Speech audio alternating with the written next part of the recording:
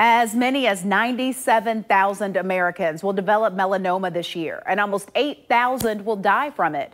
Now, scientists at the University of Cincinnati are developing a cream that will increase pigmentation in a person's skin while repairing skin cells damaged by sun exposure. Want to get a healthy tan, avoid wrinkles, and protect yourself from skin cancer all at the same time? Researcher Zulfa Abdel Malik has spent the past 25 years determining the best way to do just that.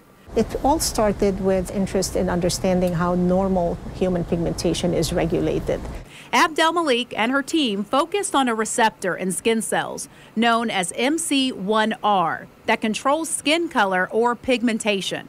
The team is developing a topically applied cream that would start a sunless tanning process.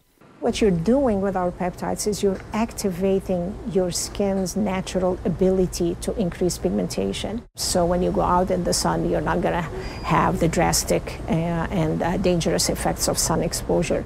Abdel Malik says the team's product would be better than commercially available spray tans, which color the skin but don't activate those receptors that reduce DNA damage. Once scientists finalize the formula, the next step would be test on human skin.